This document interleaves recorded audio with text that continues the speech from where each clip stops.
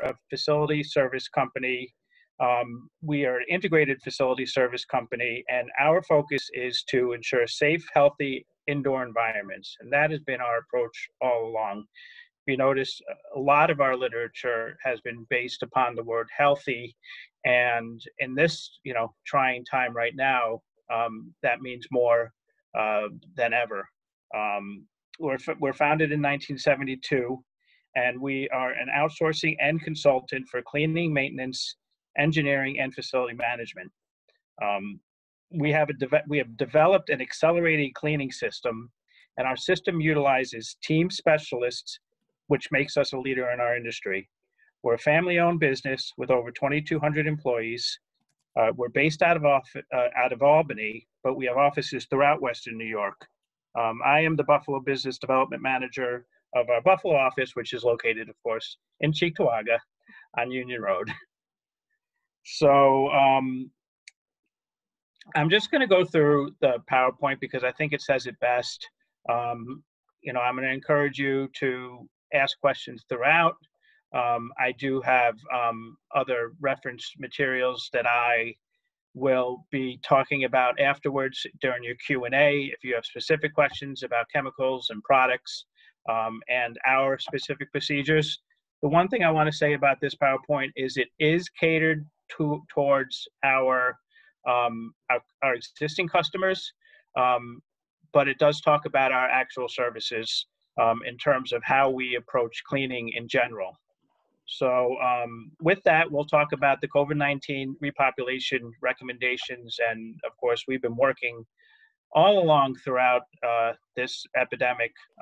We have not skipped a beat.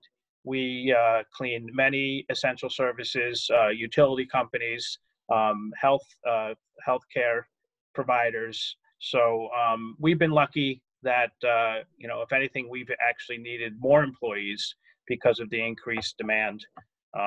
So we haven't had to furlough anybody, which is nice. So during this unprecedented time, we're beginning the planning phase to safely repopulate the buildings. With human safety being the primary focus, Janitronics has assembled proven recommendations to assist our valued partners in reintegrating the work population. During this pandemic, Janitronics has remained fully operational, servicing some of our most critical markets in the medical, pharmaceutical, manufacturing, and other essential industries.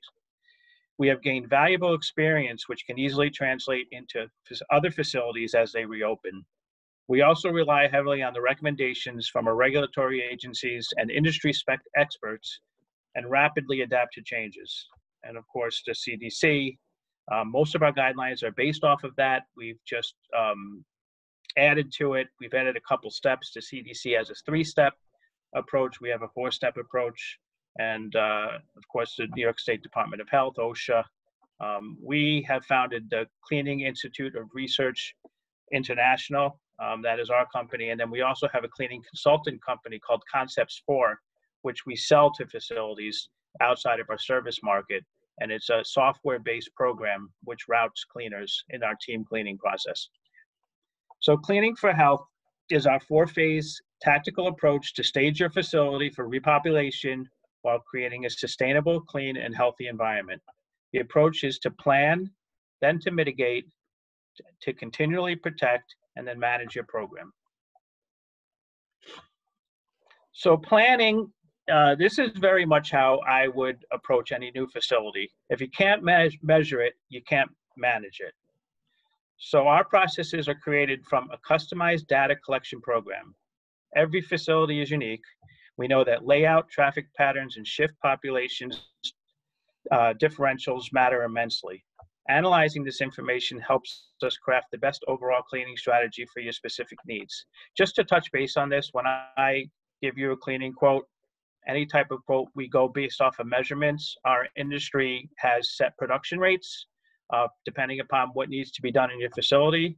And the past 5 years, we actually developed a software program where I could enter your floor plans into our system and then enter the specs and determine the routes of the cleaners and exactly how long it would take for us to clean the facility to your specifications. So mitigating is prior to actually putting a cleaning plan in place, we would do this and come in, and we would come in with certified professionals who would execute our state-of-the-art cleaning program to give your facility a baseline. So that's going to get it to the appropriate place where you can safely repopulate. Our processes are touch point cleaning, we have electrostatic spraying, and we also have self-cleaning services. It's called nanoseptic, and I'll talk about that more. We use industry-leading technology to mitigate the risks posed by COVID-19. We also provide educational guidelines to help your employees adjust their behavior to maximize cleanliness and safety. Protecting is moving forward. Janitronics will protect your facility with scientific protocols developed to keep your employees safe. There are millions of biocontaminants, including COVID-19, that go unseen by the naked eye. To defeat these microscopic threats, we utilize cutting-edge technology and the best cleaning systems that exist. No matter what the surface or the situation, we are prepared to give you a healthy, clean environment. And then managing. We adhere to a rigorous service delivery system. We ensure continual improvement in quality management. Our managers understand systems, personnel, and most importantly, your needs. Our comprehensive management and reporting results in quick response and the ability to anticipate your needs. So managing really does come down to communication, and you really have to, once you have the system in place, effectively communicate. We do that through a portal system, and I think that it's important for any facility to maybe start thinking about ways to develop conversations just around safety. So whether it's, maybe setting up a separate email address, COVID-19 at whatever your company name is, so that, these things can be reported, aside from your normal cleaning things. I think the employees are looking for your guidance. So these are just some ideas that we've come up with. So employee safety, first and foremost, it's important, fundamental relative to keeping each other safe and strict adherence to stay home when anybody feels ill or displays any symptoms. When at work, we could assist each customer assessing the areas in which employees should wear face masks, where you could work safely without a safe face covering. We still encourage anyone who could efficiently perform their responsibilities to work from home and continue to work from home. So we've seen various repopulation plans. Some of the people are talking about 25%. Some people are talking about 50%. We've had production companies just limit their shifts to space themselves out. So we see we have 24/7 environments where manufacturing has to continue. So we could talk about that regarding your facility. Communications. So all Janitronics branch offices are fully operational with experienced professionals who stand ready to assist you.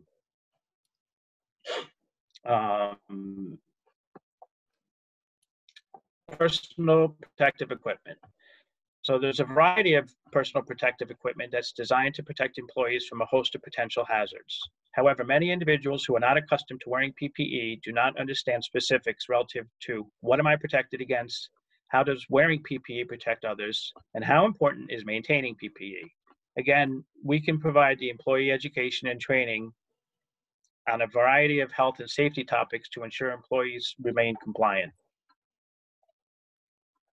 And so how are you going to get the employees to buy in and adhere to the PPE protocol? And I think the camera's in the way, so I can't read this thing, but I don't know if I can move this. Sorry, everybody. So basically what it says is educating employees on what to do, why it's necessary. You have to get them to buy in, to the process. And here's a little, we have these all in posters. So these are all available. These are things that people are putting up. Transmission probability 70%. So that's sort of, it's just a little bit easier to understand instead of giving them guidelines or, making rules. I think this is pretty, what's the word I'm thinking of? Well, if you read it, you get the idea. So entrance protocol. So this is important. So controlling the volume of individuals coming into your facility is essential to minimizing risk to other occupants.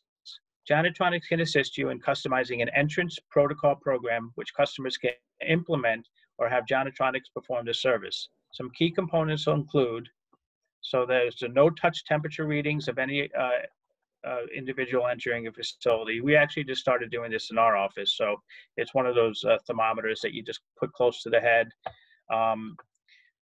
Given a verbal or written questionnaire. And most of the facilities that I've been visiting that have been open have been doing this. And the questions basically regard around, do you display any signs of coughing, fever, fatigue, or body aches? Have you traveled to New York City or outside the US in the past 14 days? And do you have any known contact with someone who's been confirmed COVID-19 positive in the past 14 days? It also, when they enter into facility, that's where you'll distribute the required PPE or verify that the individual possesses it. And then, of course, there's a visual confirmation that anybody entering actually sanitizes their hands. You'd really be amazed, how many people are going in and just walking by the the sanitizer stations. I see it all the time in Walmart and Wegmans. It's just, it's so easy. I just don't understand it sometimes. And Joe, I'll just jump in there and say, if I can, for anyone that hasn't already implemented a questionnaire like that, and are looking to do so, I have on the Chamber's website at cheektowaga.org/COVID-19, there's a template that you could use to recreate one that would work for your own team and your own facility.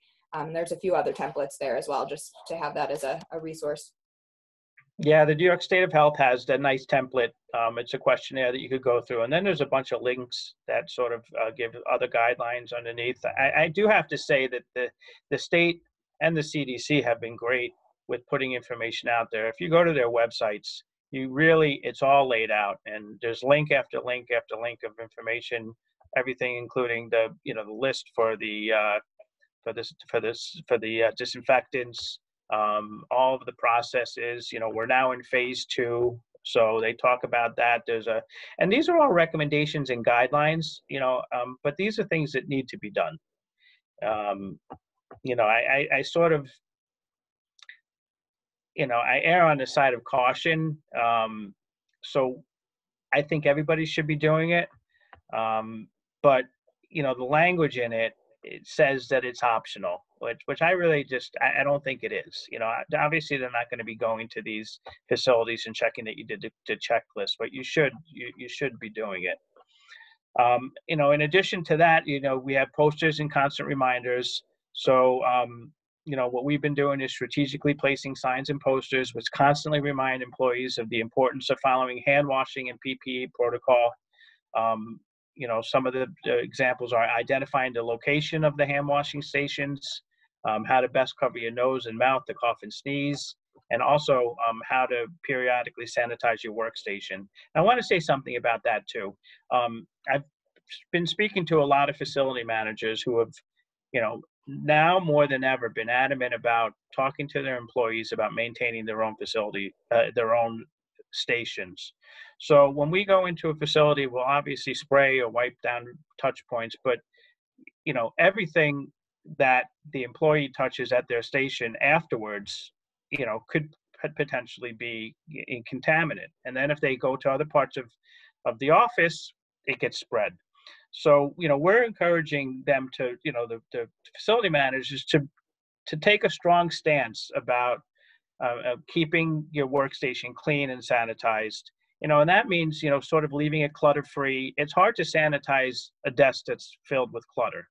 So, and that's one of the things when we clean that we've had major problems. If there are papers all over somebody's desks, we're not going to move your papers. So I think that a lot of facility managers have been saying, if you're not going to clean your desk, then we're just not going to sanitize your desk because, we can't touch anything. So I think it's important to, train the employees to keep their desks clean.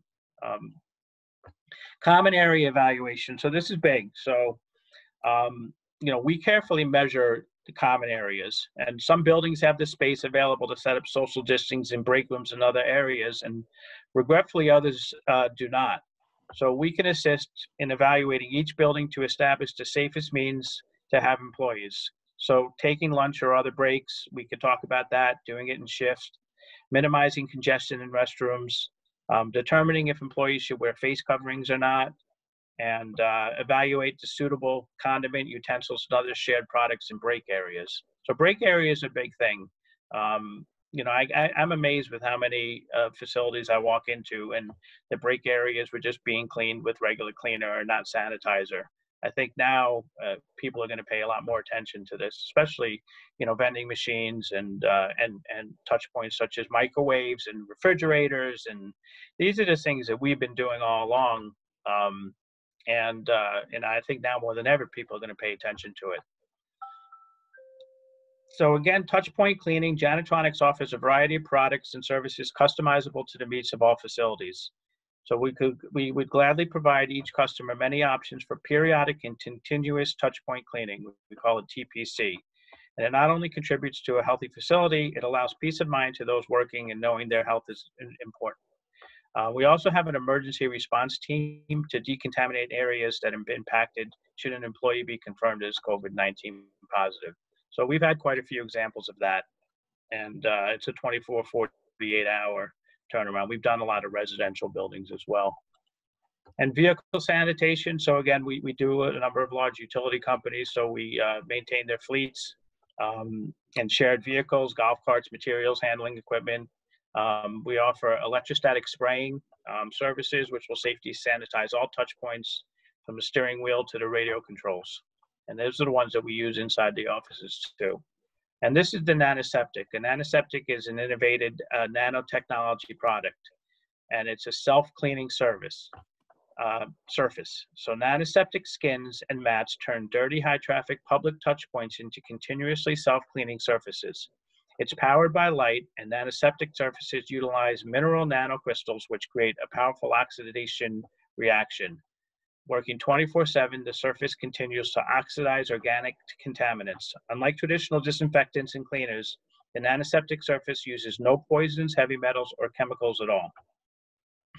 And nothing is released from the surface since the nanocrystals are molecularly bonded to the material. So we've been getting an overwhelming response to this product. We are the New York State distributor for it. And you know, we have facilities ordering them from anything from door handles to pads for the elevator buttons, push bars. And this is it. This is who I am. And you could contact me at joel@janitronicsinc.com. And we're right down the street from Christina.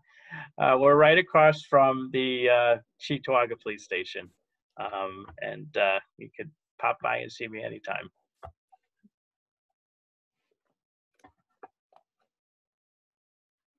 Okay, well, thank you, Joe. So just a reminder, if you have any questions now that Joe's kind of walked through the presentation, even if it's questions specific to your place of business or your facility, feel free to drop them in the Q&A.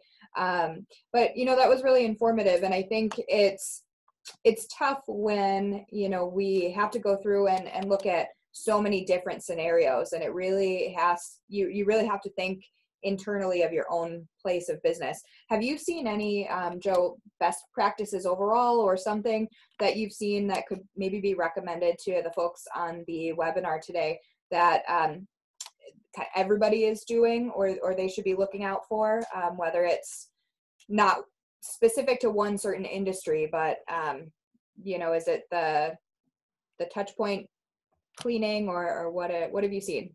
Yeah, so in general, I've seen a greater attention being paid towards sanitizing stations. You know, facility managers are all getting very creative. As you know, there was a run on Purell. You know, we had customers over ordering and trying to hoard, which we, you know, we quickly stopped. We sent them, you know, what they need. But familiarizing themselves with the process of sanitizing and disinfecting and understanding the chemicals is a big part of this. And again, you'd be amazed at how many facilities I go into and I just see a bottle of bleach. And, you know, if you're going to be cleaning with bleach, you have to make sure that you use the proper guidelines as the amount of water being used. You know, our chemicals are all specifically measured. They're all on the CDC list. And, you know, they're all listed for the COVID-19 virus. So education, I think it's most important that, you know, that you learn about this. And that's what most of our customers are doing, is that they just want to get as much information from us as possible. Yeah, so can you touch on any of that as far as the chemicals and the CDC requirements and you know, the EPA recommendations? Yeah. So the CDC has a list, and I'm just going to pull it up here, and it's on the EPA website actually. And I don't know if you can see my screen. No, we can't yet. Okay, so the EPA has it's called List N Tools, and it's COVID-19 disinfectants. And basically what it covers is all the disinfectants that you could use against, and it's called the SARS-CoV-2, and that's the virus that causes this COVID-19. And you really have to make sure that you're using a disinfectant that's on this list. And if you go to it, you know, there's a launch button, and you could put in any of the chemicals that you see on your cleaning carts. So anything that you've been using regularly, just type it in. If it's not on there, get rid of it and use something else. You know, one of the important things that we also discuss is in our business is you know, making sure that you have the right information available for the chemicals that you're using. Again, you'd be surprised with how many facilities I go to and I look in their janitor's closet and there's not a list of the chemicals that are in there. OSHA requires that you have a list of all chemicals that are in, you know, in your closet and in your facility. And that gives you, you know, it tells you the exact breakdown, what it does, measures against poison prevention. And, you know, when we set up a janitor's closet, we make sure that every chemical that's in there has the SDS. So I have SDS forms available. We use 3 different disinfectant type solutions. We use tabs, which are C. diff tabs.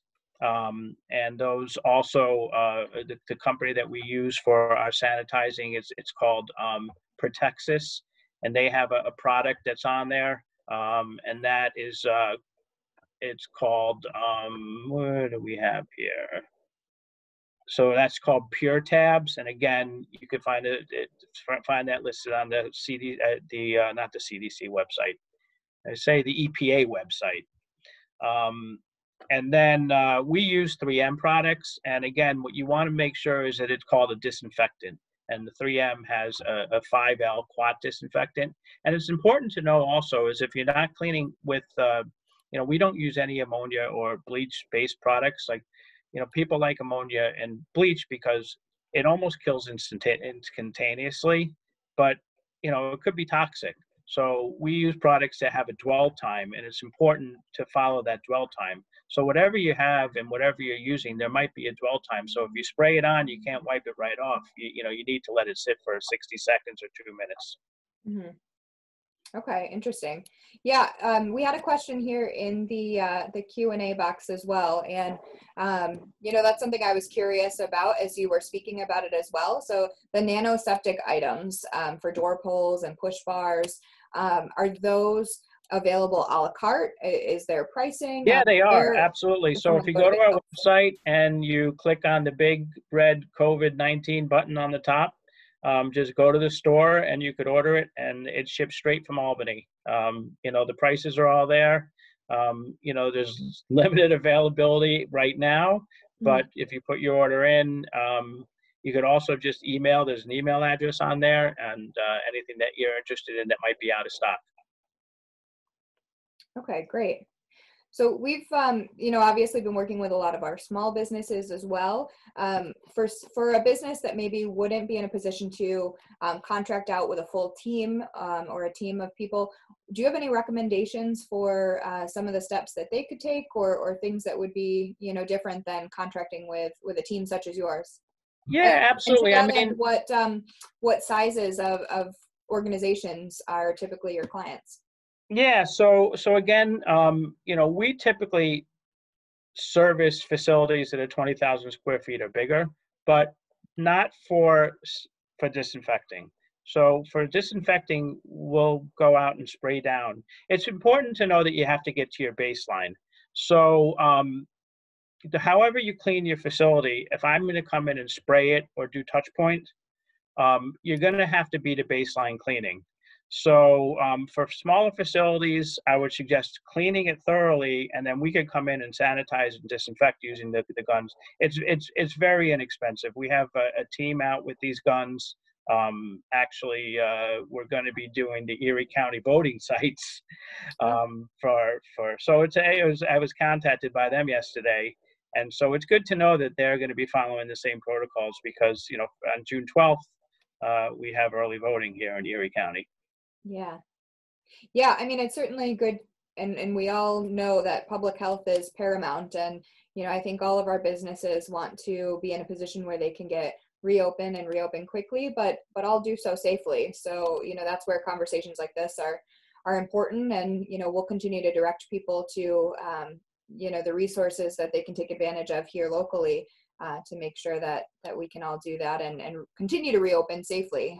So some of the things that you mentioned, I'll make sure to add links both in the follow-up that we do with the webinar, the recording and such, but I'll make sure that those links are available on the Chamber's website that I mentioned before as well. So cheektowaga.org/COVID19. We'll put a series of links right at the top there. So, if you do have questions regarding the EPA requirements or, disinfectant protocols, you can access it there. And Joe will certainly share your contact information as well. So I have some general checklists that I'd be happy to share. So just shoot me an email or call me anytime, and I can send you the general checklists that don't actually include. It's more generalized based on if you're just doing your own cleaning, or you have a small local person that comes in maybe for a couple hours a week. Maybe you could give them a checklist to sort of make sure that they're doing the things and checking it off every day, and that's important. Checklists are extremely important at this point. Whether it's a big facility or 1,000 square foot retail space, every area in your space is different. The front door has to be handled differently from the back wall. The floors have to be handled differently. The counter that you're standing at has to be handled differently. So things that the normal cleaner might not pay attention to, checklists are helpful to give them a little bit better guidelines. Sure. Are you recommending documentation of all of those checklists as well, like continued record keeping of when things are sanitized and to what extent over and above the safety plan?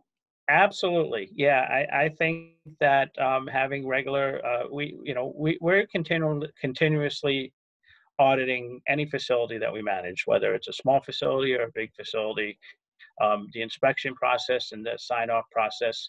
And even if it's not, let's just say you have a local cleaner or a family member that comes in and does the cleaning, just maybe have somebody who comes in the morning and check off that it was done the night before. Again, just documenting things and making you feel safe, and it's also something that you can communicate to your customers. I've seen customers that say, this place has been sanitized, when you come in. The more information you provide them with, I find that just having the presence of a bottle of a CDC sanitizer when you walk in the front door makes a customer feel better. And, and it's also a talking point. So, no, I just want to let you know that the place was sanitized and we use this chemical. And now all of a sudden your customers put at ease where, customers are walking into stores and businesses right now, and they don't know what to touch and they don't know what to do. And so anything that you could provide them with, is definitely helpful.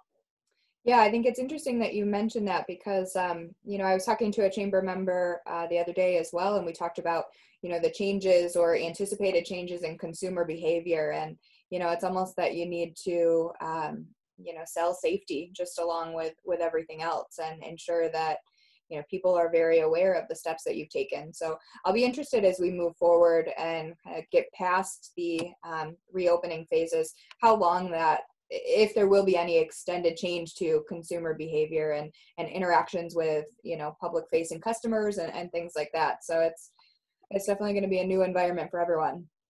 Yeah, and I think that, things have changed a little bit with the way information is disseminated. I mean, it wasn't that long ago that we had the swine flu in 2011, and of course we were around for that. And again, we were quick in reacting, and we were ahead of the game. But it didn't stick in people's minds for very long. I think that this time around, with a little bit more attention, because it was basically almost the same infection rate, the swine flu as COVID-19.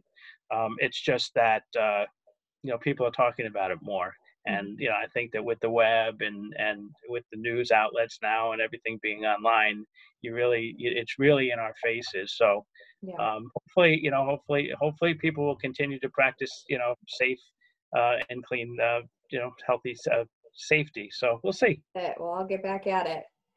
Well, I don't see any other additional questions coming up in the Q&A. As I mentioned at the beginning, we do have lists of chamber members that are offering different products and different PPE resources. So I'm going to make a few updates to that list after we jump off the call today. And that too will be on the chamber's website at that cheektowaga.org/COVID-19.